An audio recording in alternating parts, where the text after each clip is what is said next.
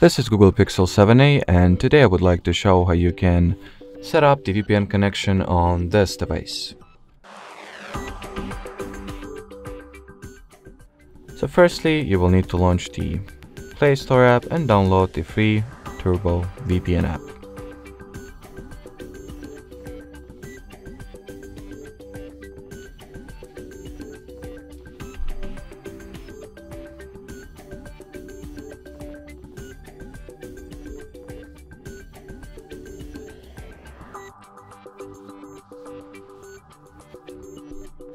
Once the app is ready, you will need to go ahead and launch it.